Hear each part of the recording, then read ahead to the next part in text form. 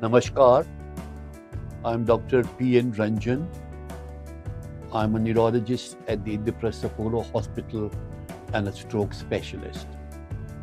29th of October each year is the World Stroke Day.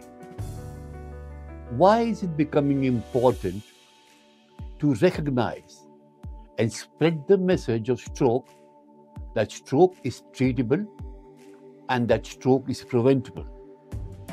We all know that stroke is the leading cause of disability worldwide, and each year 12 million people have strokes.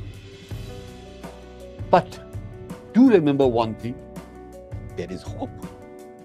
Up to 90% of strokes are preventable by addressing a small number of risk factors responsible for cerebral stroke.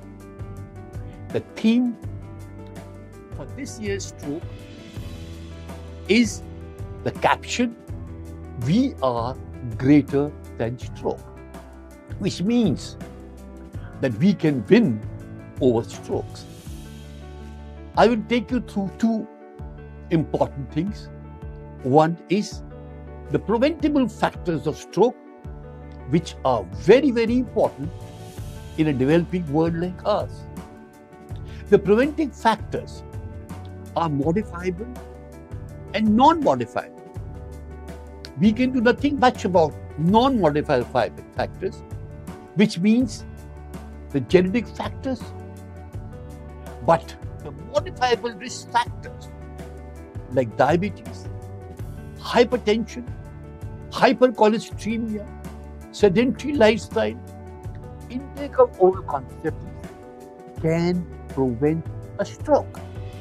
So it should be a thrust, especially in a developing world like ours, where the incidence of stroke is on the rise, to spread the message to look after the modifiable risk factors of stroke.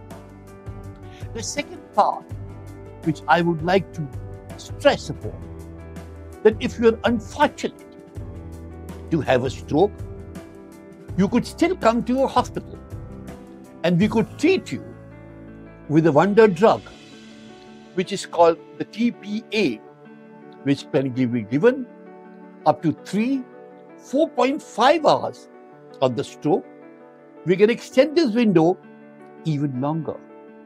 So every stroke needs to be treated. Every stroke needs to be looked into, and never forgetting that after the stroke had occurred, neurorehabilitation is a very, very important part of the stroke treatment.